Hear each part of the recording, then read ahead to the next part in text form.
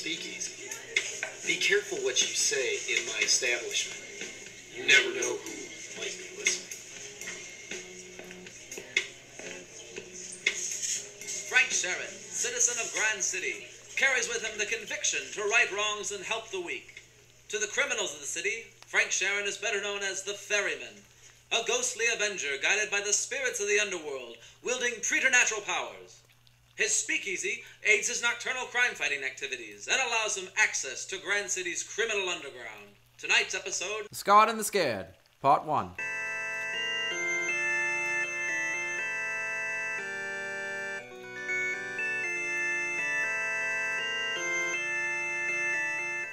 Tonight's episode begins in Grand City on Christmas Eve at a small automobile garage serving as a front for a major underground brewery operation where a few of the bootleggers are having a small party.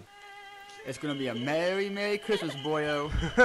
And how? Where'd these broads come from? I think I'm falling in love here. These quiffs, they're Big Tony's girls. Compliments of Boss Kincaid, like you said.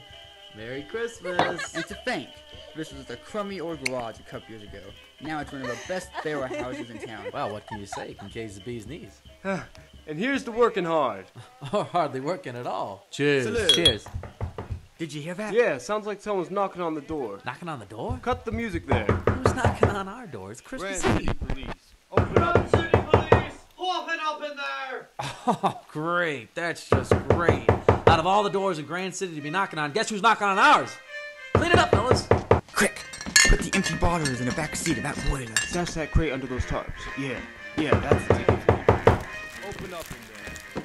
Hey, hold your horses. We're coming. All right, how do we look, fellas? Is this place tidy or what? Clean as a whistle. Good. Everything's good. Let them in. Merry Christmas, officers. Is there something I can help you out with? Yeah, get inside. This is a raid. I beg your pardon? Go on. Get back inside there. I ain't gonna tell you a third time, sonny. What's going on? Is there something I can help you out with, officers? Yeah, get up against the wall. Hands behind your head. Come on, move out. Yeah, that's it. Face the wall. All of you. Come on, ladies, you too. What's this all about, you prick? You can't just waltz up in here. You know who owns this place? What's this all about? Dry up, will ya? Now, which one of you dirty dogs is Harvey Kincaid, boss of the North Side Gang? Look, he ain't here. Now, what's this about? Come on, you're scaring the girls. Can't you see we're trying to have a party here, officers? What a shame. You see, my boss thought your boss was gonna be here tonight. That's why he sent us. Who's your boss? Commissioner Gutter? Tell that palooka he can kiss my ass. Mr. Kincaid's with his family. It's Christmas Eve, for Christ's sake. Yeah, what are you, Jewish? These dewdroppers? These dewdroppers here still think we're coppers, Mr. Grafagna. What a riot! What the hell are you talking about? You're wearing uniforms. You got badges on. What do you mean you're not coppers? Hey, get your old meat hooks off that boiler. That's a very fine automobile we're working on. This vehicle.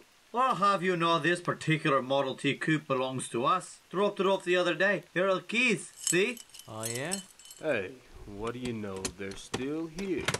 Not sure if that's integrity at its finest or its dumbest. Holy crap!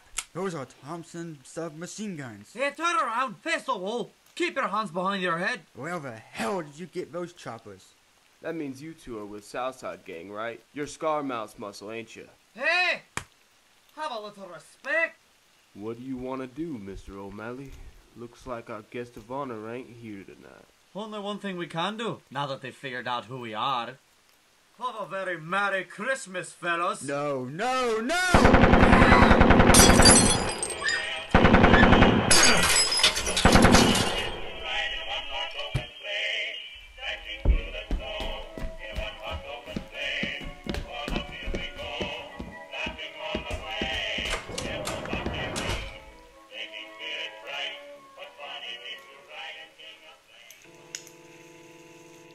A few days later, Detective Reeves and his rookie partner are sitting at their desks at the 8th City Precinct, discussing the mass homicide over the holiday, the press has dubbed the Christmas Eve Massacre. Witnesses said they saw an officer walk out with one suspect after the reported gunfire. That means they got him, right?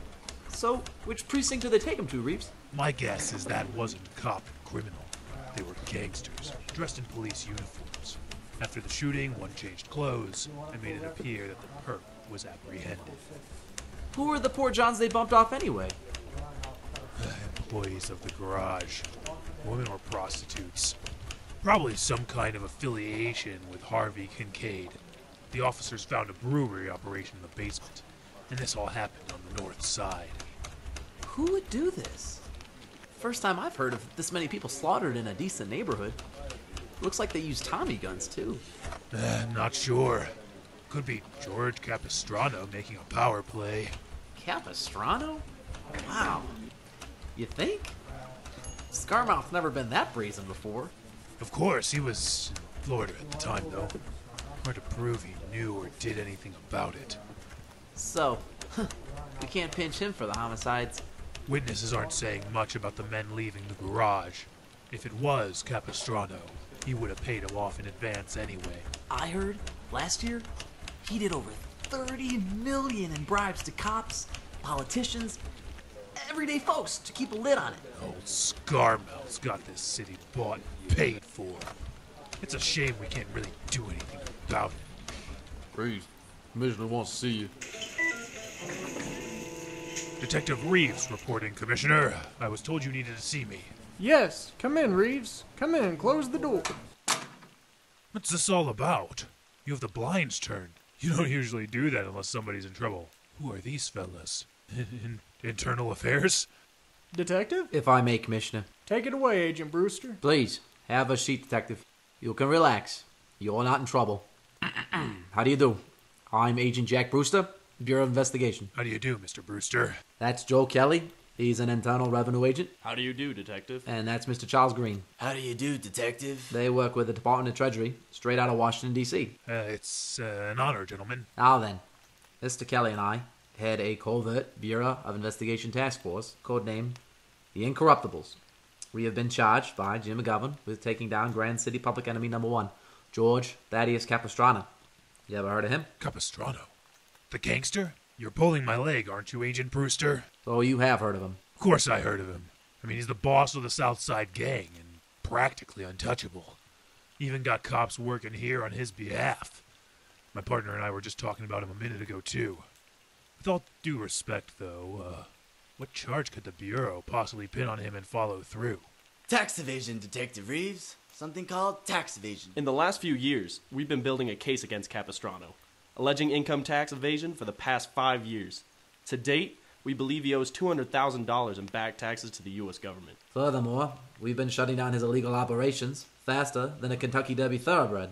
Essentially, we're slowing down his revenue stream.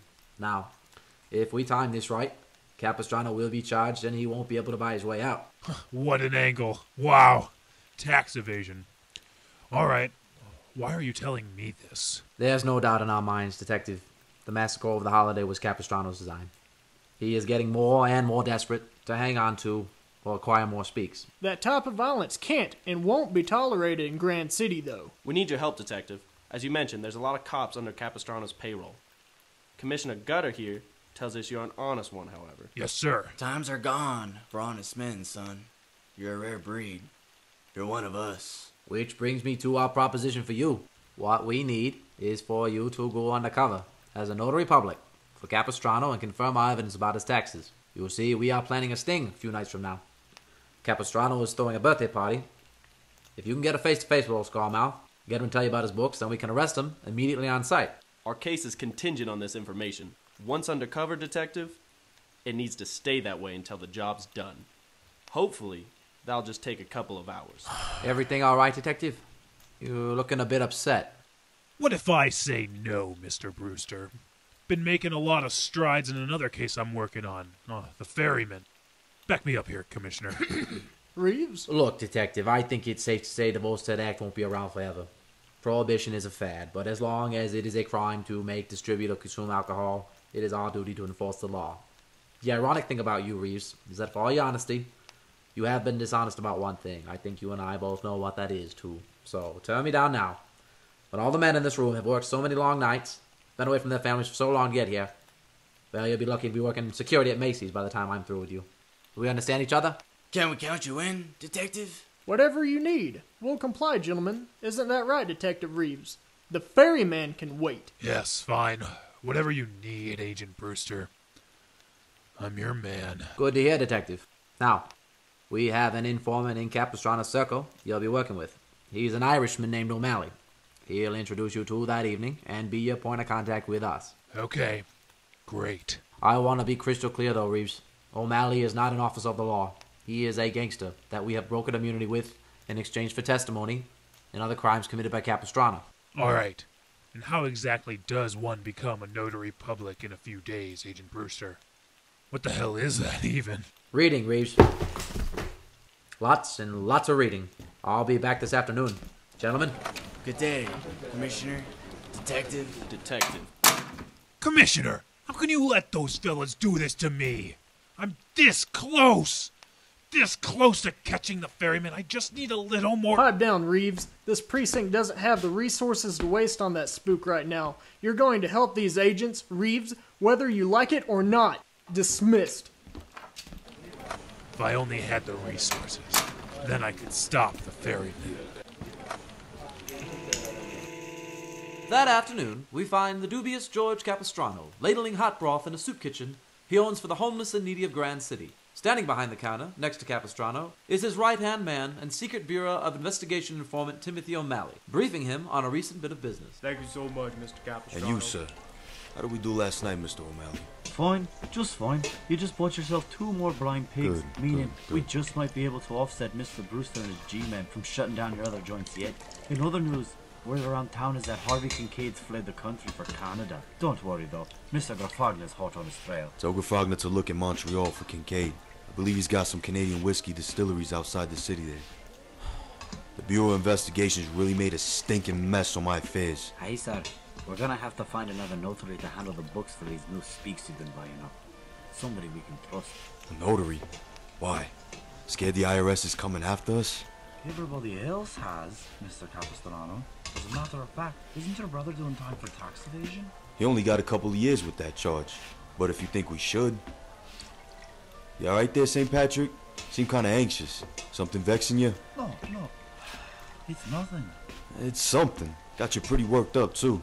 Well, you see, I found a real gem of a juice joint out near the river last night. Sorry I didn't mention it before. It's owned by a man named Sharon. Never heard of him. Why you in such a panic over his bar? It's hot, boss. Real hot. Lot of money being made over there. Too much grain for just one fellow, if you ask me. So, you're jealous of this Sharon. Is that it? It's a real piece of work, Mr. Capistrano. Didn't understand who he was disrespecting. All the other establishments were easy going when I walked in. I tell him, my boss wants to make you an offer. This Sharon fellow was so arrogant about telling me no. So, it's a pride thing, huh? This Sharon fella. Thinks he's a wise guy? God bless you, Mr. Capistrano. Bless you. You'll get back on your feet, fella. Go back again tonight, Mr. O'Malley. Let's use a little more persuasion. See if he'll budge. Now we're cooking. You want me to rough him up a bit, boss? God, no. After that Christmas Eve massacre bourgeois you pulled, that's the last thing we need, you hothead. This is a business, Mr. O'Malley. I'm a businessman. I want you to double my offers with Mrs. Sharon. Double your offer? That's over 50,000 clams for 1 drum. No speakeasy is worth that. Why do such a thing? Sometimes these idiots don't get it the first time around. And if it's as good as a business as you're describing, then it's worth the extra dough. I want to be very clear, though. No violence. Bish. Bless you, Mr. Capistrano. Thanks, madam. Wish I could just stick a pistol to his head. How's that, O'Malley? Nothing. Yes, boss. No violence. Oh, great. Look who it is. Jack Brewster from the Bureau of Investigation? What's he doing here? Can't wait to get this fellow off my back. Alright, off with you, O'Malley. I want Brewster to know we're working together. Remember, to call Grafagna about Montreal, too. Very well, sir, and I'll go pay Sharon another visit later tonight. Good day. Ah, Mr. Capistrano, how do you do? Agent Brewster. You know, I was just in the neighborhood looking to get some lunch. Well, what are you doing here? I thought with those checks they write you boys at the Bureau, you could afford something better than a bowl of soup, pal. As a matter of fact, I do have a little extra cash on hand. What say you and I go find a juice joint? You up for a drink? I haven't raided anything of yours yet today. Whoa. Speakeasies? You know I don't know nothing about no speakeasies. Surely an agent of the federal government like yourself ought to know that. You know what the irony of a dump like this is, Mr. Capistrano? No, enlighten me. These men in line who keep congratulating you and thanking you. Well, I'm willing to bet over half of them had decent jobs over the last few years. Might have families, too, but they took their paychecks and handed them over to you for suds coming out of one of your breweries. Maybe spent it on a girl at one of your cat houses, or hell, they gambled it away or got taken by one of your crooked bookies. Now, they're thanking you for some lukewarm soup as if you performed some miracle when you're the damn reason they're on the street begging in the first place. That was a very well-orated speech there. How many times did you have to rehearse it, Brewster? Maybe they can't see what it is you really are, but I can. Mark my words, George Capistrano. Your days of disrespecting good people with your vices are numbered. I guarantee it. Are you done, Jack? Your soup is getting cold, and there's other people in line. Next. Oh, I'll be seeing you again real soon, Scarmouth. What did you call me? Easy, Georgie. Easy does it now. I wouldn't want to show these people who you really are, right? Have a nice day. Later that night, Frank Sharon serves drinks with his trusty barkeep Miles, when all of a sudden, they spot a familiar, brutish Irishman approach the bar with a few other suspicious men. Here comes that angry Irishman from the other day, boss. Looks like he brought a couple of his goons with him tonight, too.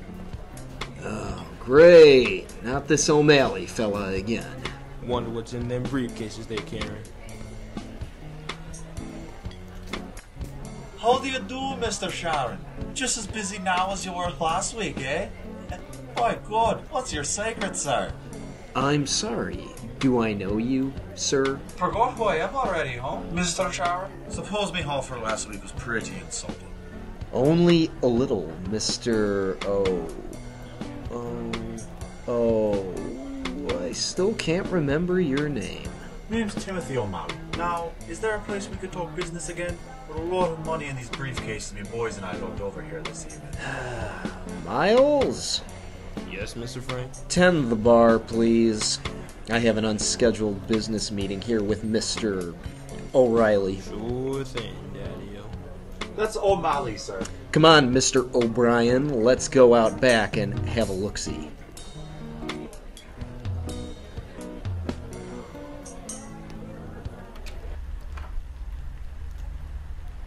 Alright, is this private enough for you? Appreciate you taking some time out to reconsider me boss's offer. Here, it won't take long. Wow, that's So, what do you think? All this for your joint. It's as simple as that. You just give us the keys and walk away. Scot-free. You know, another man tried to buy my joint once. Didn't go so well for him. Maybe you'd like to hear that story. Save it, Mr. Sharon. I need to tell my boss something after tonight. What's it going to be? Well, tell him I ain't interested. And he can quit sending you around every week with more of his dirty money. This is my joint, you hear? And it's not for sale. Poor decision, Mr. Sharon. I'm sorry to hear that. Boys? What are you doing? Helping you reconsider.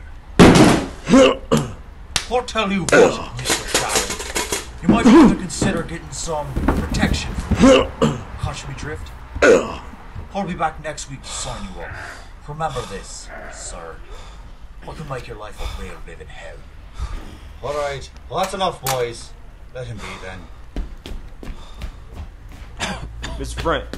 Frank, you alright, boss man? Just saw that O'Malley cat walking out with his thugs. Wow, it did real number on you. Come on, I'll help you up. There, that's it. Come on inside. Thanks, Miles. They'll just finish doing the Charleston on my face. Easy does it, Mr. Frank. That's it. One foot at a time. I'll tell you one thing, though. What's that? Timothy O'Malley ain't long for this world, Miles. Not long at all. About a week later, an unmarked automobile rolls into the parking lot of a well-known banquet hall with Jack Brewster behind the wheel and a disguised Henry Reeves sitting shotgun, looking to bust George Capistrano at his own birthday party.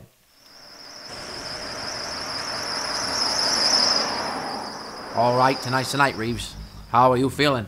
Let's just get this over with. Give me the rundown one more time, Brewster. All right, so you're going to walk up to the banquet hall and ask for Tim O'Malley. He's the informant. Most likely, you'll sit at a big round table with Capistrano and O'Malley. All we need you to do is confirm our evidence about the tax evasion charges. Okay. I think I can do this. Look at me, Reeves. In and out, got it? Don't blow this, or I'm gonna have to come in. Now, are you packing any heat? You're all wet if you think I'm walking in there without my pistol, Brewster. Uh-huh. Give me the gun, Reeves. Come on, hand it over. Gee, thanks. You are not a copper tonight, Reeves. You are a notary public, remember? The only things you're taking in there is a tax form and a pencil. Good evening, sir. Checking in for the party. How do you do? I'm looking for a man named... Please with me. Now bugger off. Timothy O'Malley? Shut up, Reeves. And listen, I'm only going to say this once. We don't know each other. Got it? If it starts sinking out there, try diving in to pull you out. Follow me?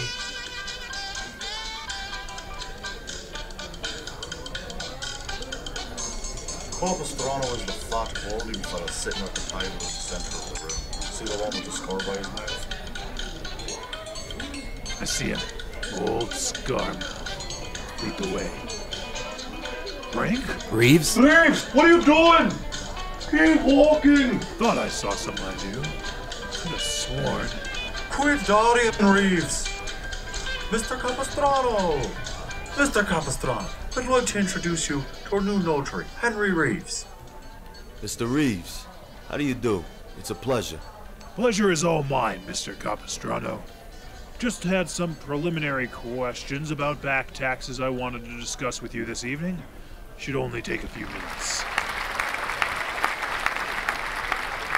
Back taxes? Boy, everybody's looking for something. Don't you see we're having a party here, Mr. Reeves? My apologies, sir. The fella's all business, O'Malley. Usually I shake a man's hand when I'm introduced. Maybe have a drink with him before we start talking turkey. Mr. Capistrano, a package has just arrived for you right here. What a wonderful surprise. Let's open it, Mr. O'Malley. So, Mr. Capistrano, about those taxes... Looks like whiskey. I don't know who's it from. Look, there's a note that came along with it. Looks like there's something under these bottles. Here's to the new used Scarmouth. HK. What is that? Mr. Capistrano, don't open the... No! My face! It's all in my face! Get me out of here! Hey, the back door! Get What? out of This wasn't part of the plan. I need to talk to him about the taxes, remember? Not now! Oh, Christ, who's that? It's him. It's the Ferryman. Timothy O'Malley. Hell hath sent the harbinger of doom for you this evening. Not tonight, freak! Take Are this! you crazy? That's the Ferryman, bub. Put your gun away. You're gonna... Don't move, Jack Brewster.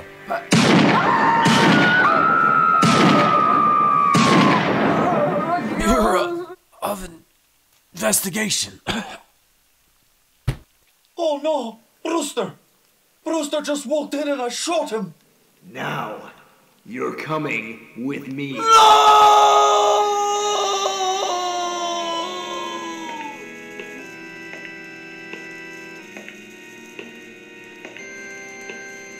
Abandon hope, all ye who enter a life of crime, for the ferryman awaits upon the other side.